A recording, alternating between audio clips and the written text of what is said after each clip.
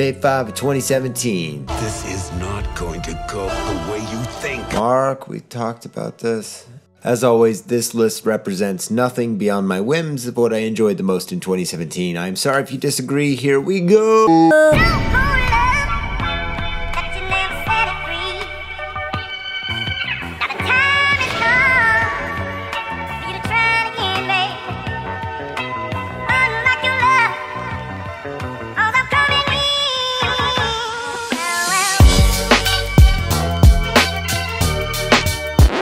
Hit me with that Whitney. Okay, let's rip this band-aid off. This isn't on the actual fave list because in a lot of ways I'm still digesting it. I mean, I loved it, full stop, but I'm leaving it on the honorable mentions for a second because I don't want to rush anything, and it certainly doesn't need me to try to add anything to the conversation because there's kind of a lot of conversation going on. Despite a lot of you wanting me to do just that, but I still needed a minute or two with this one. Definitely still digesting all of the things that happened here. I can without hesitation say that my favorite Yoda scene in all of Star Wars is from this movie. Stunning.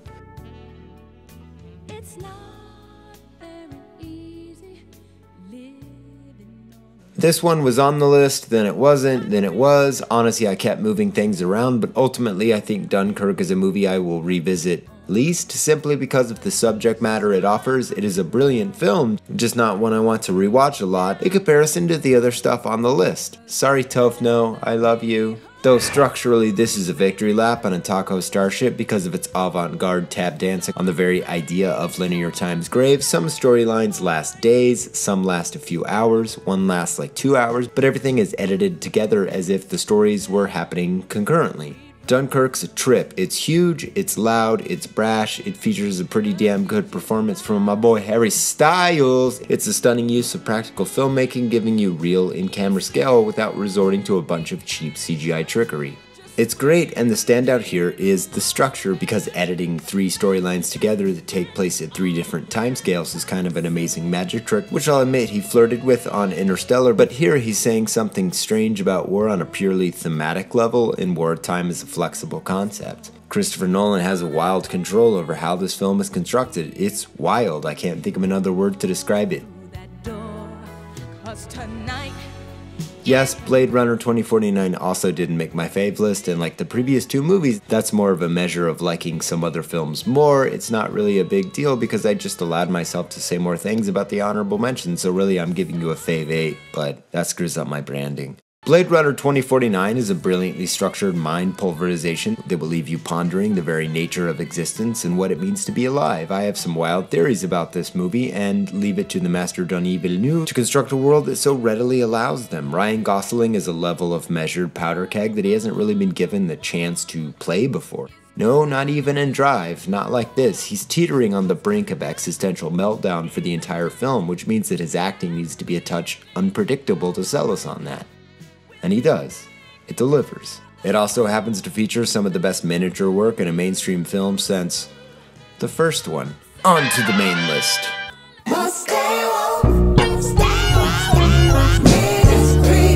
Get Out, to my personal experience, feels to be the one thing that everyone universally liked this year, and I mean that specifically within cinema circles, because I don't think the bad people like this one very much. Oh, sit down. It's 2018. You can't not address the fact that not only was Get Out a shocking, brilliant horror film down to its very marrow, it's a film that has a lot to say about what it feels like to be a black person in America since, like, forever. Our current state of affairs is built into every facet of this film. The microaggressions, the super chill belittlement, the loss of agency, all illustrated by a single change in perspective without doing anything but illustrating our actual current reality. Get Out is an important horror film, a phrase that I'm having trouble replicating a second example for. Cause like brilliant films have been horror movies, but stuff like The Exorcist really just taught us not to get possessed by demons, which feels like a pretty useful life skill to have without the help of a cinematic aid. Don't eat a demon. I started this section in an effort to jump Get Out right to the front of the class, but now I'm lackadaisically wondering if Get Out was the first horror movie to clock a perfect 180 on the LSAT and people didn't really notice. It's a law joke. There's layers.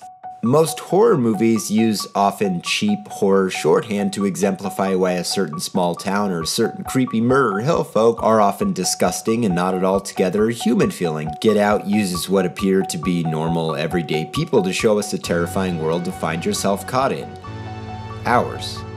We are in the sunken place. I still haven't thought of another horror movie that has so much value as a resource for finding and pinpointing ways to help everyone understand a minority perspective while being this damn entertaining and clever. I think Get Out might be the first horror masterpiece. The Shining doesn't have the same kind of moral compass. I was not a better person after watching it. Don't attack your family with an axe after being possessed by a hotel. Good tip, got it, thumbs up. Psycho, Let the Right One In, Rosemary's Baby, Cabin in the Woods, The Thing. They're all about something that they don't appear to be on the surface. They're all megaton successes on the theatrical stage as well as artistic achievements, but mean something. I'm not sure. I'm not really sure they do. And if you type room 237 in the comments, so help me Voltron. Here's some food for thought. Artistic symbolism is only as meaningful as an audience is able to understand it on their own. If no one gets your art, it's probably not as brilliant as you think it is, as your art cannot function if a requirement of it is you're standing next to it and explaining it to everyone all the time. I think my point is that Get Out won horror. I made a comment back with Cabin in the Woods akin to, how do you make a horror movie after this? And Jordan Peele answered my question and punched my face out of my face! First time writer, director, genius, and apparently curve buster, Peele knocked this one out of the stadium and into the Blimpie parking lot next door. More like, get in here and watch this awesome movie! We need to take another take on that. That was terrible.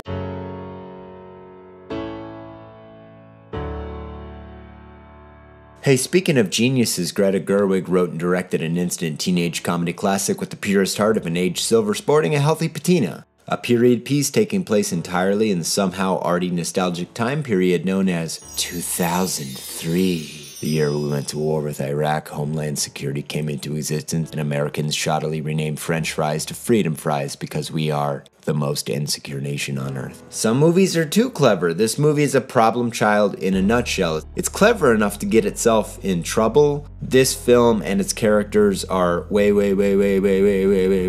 17 minutes later. Way clever. I sort of want to invent a special award for Saoirse Ronan and Laurie Metcalf, who are both worlds better than I thought they were, and bear in mind, I thought they were already both fantastic, also bearing in mind that I love Scream 2, but my goodness, this is an acting clinic. Can be scary and warm. And the writing gives them a gigantic area to create in. The characters in this movie are shockingly imperfect, often carrying their flaws around like a science fair project.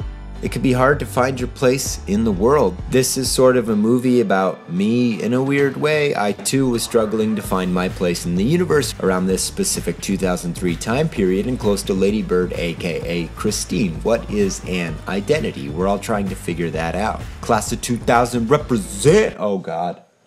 This film is currently sitting at a perfectly imperfect 99% on Rotten Tomatoes, and that fits. Lady Bird fits into the space of perfectly imperfect. It's about that time period where we're still inventing who we are and what we're supposed to be. A time of upheaval within ourselves. That's a tough moment to capture with any real authenticity, but Greta captures it pretty effortlessly. The grandiose confidence we have on the cusp of college age, thinking we're ready to flip the world on its head, and the slowly cracking fragility that comes with that. Scene 1 feels as fresh as scene 70. This story isn't about just the beginning and the end because the middle is straight up knuckled pancake. Yeah, I brought that one back. Give it a go if you haven't, because damn.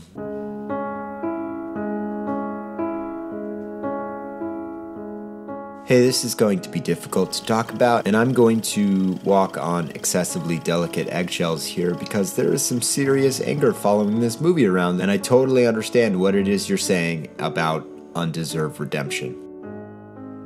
However, I think this movie is a great deal more subtle than the outrage surrounding it really allows, specifically because of one reason. No one is redeemed in this film. We meet the characters, not a spoiler, in what feels like the last stage of their life, in that you can sort of tell they're done evolving. They've all turned into terrible people that are beyond saving. With the protagonist, we are given a reason for that. With everyone else, we're not. We know that tragedy has hollowed the soul from at least one person, and it isn't the most egregious stretch to believe that it hollowed other people out in increasingly disturbing and off-putting ways. It isn't a nice movie by any stretch of the imagination. Trigger warning, everything.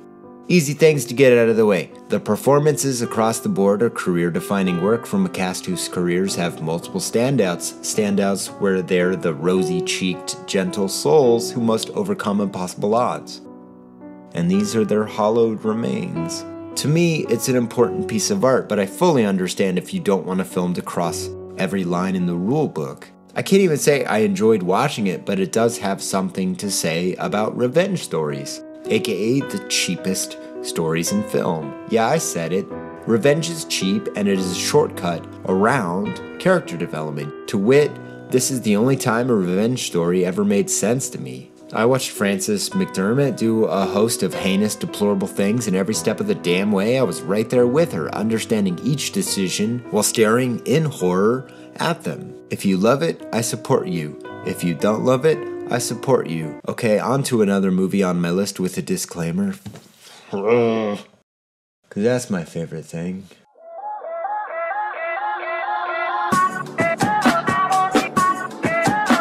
So Baby Driver has in it. Whoa, is that how we're handling it?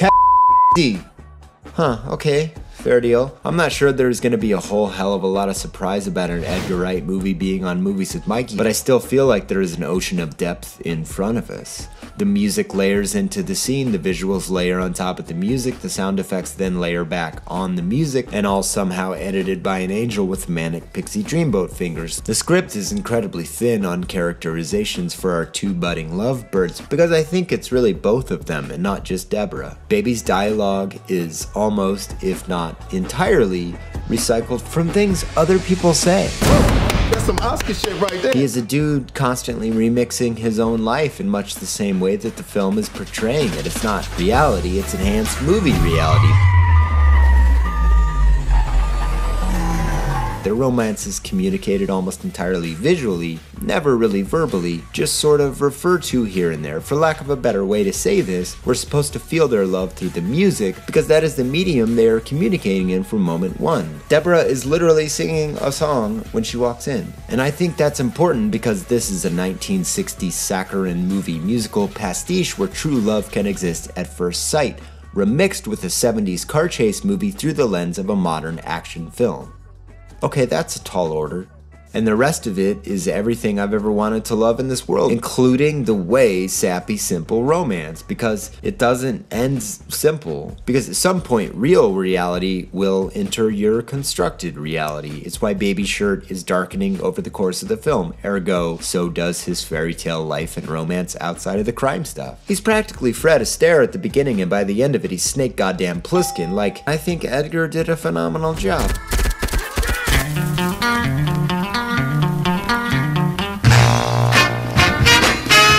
Kumail Nanjiani and Emily Gordon wrote a fantastic semi-autobiographical piece on the nature of surprise, debilitating illnesses and the creative process.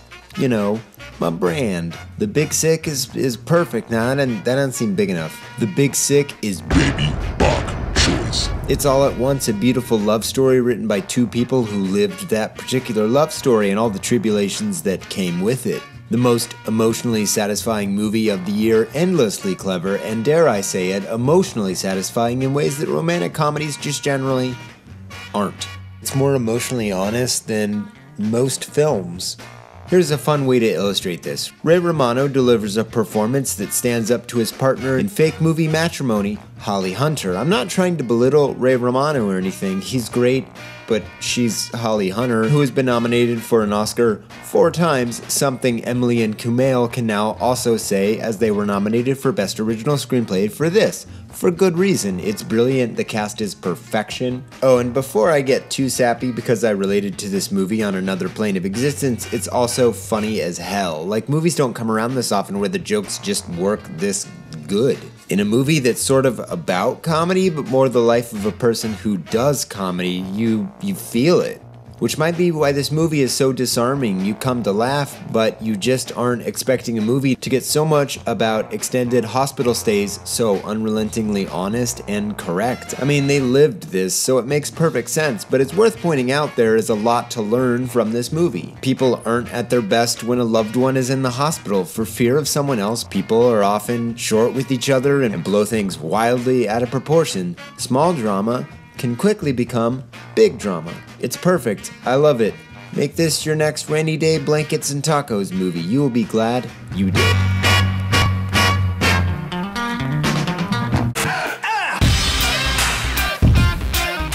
Hey everybody, it's 2018. I'm back. I took a little break to sort of recharge my batteries and write a bunch of stuff.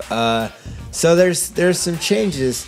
Hey, Trey Bishart, Sam Bacon, Iris Fox, lots of new names. Ryan Schaefer, I'm trying to Sandy Lester. Okay, I'll stop. Kipsitril, that's a fun one. So the show is going to evolve a bit over the coming year. I'm still going to do individual movie episodes, just less of them and less often. More often. Hey Ben Patton, friend. Also watch the Antiquing Hour with me and Ben Patton. It's pretty good. It's on this channel. Anyway, the changes to the show, I'm gonna do a bit more freeform episodes, a lot more talking about film theories, like actual film theory, not like welcome to film theory. Not that there's anything wrong with that. It's its own thing. I'm digging my own hole, just like Ethereal Blah and Brent Medling and Caitlin Vidal and all these beautiful, wonderful people that support my Patreon. You guys are the best. So in addition to some of those changes, I'm super excited about all the stuff we're working on, and we are working on quite a few things. A lot of what we're doing the first half of January was just planning a lot of things. There's going to be a few episodes about Star Wars stuff, including literally burping. I'm burping! There's nothing off-brand about me burping now that I realize it. This is a total train wreck. The next episode is actually going to be about Star Wars. And then from there, it's a curriculum through the year that I've been designing and I'm still designing with individual movies sprinkled in. You don't have to send me a tweet every 5 seconds. I am definitely doing a Star Wars The Last Jedi episode. Just give me another minute, because there's it's a lot. All hail Holdo, though. She's my fave. Just like Kelly Naylor. I can talk. Richard Scott, Adam Thomas, Trey Warren, Ray Johnson, Patrick Mahoney. You guys are all so great. Follow me on Twitter. At Mikey Face, that would make me very happy. Subscribe to this channel, please God. I've been trying to get 100,000 subs to get the damn silver play button for all time. Just crank that bell, crush it, hit it so hard it's dented and unusable, like F that bell in the A. I took that metaphor too far, I'm sorry. Live show went great. I will see you all next episode. Bye-bye.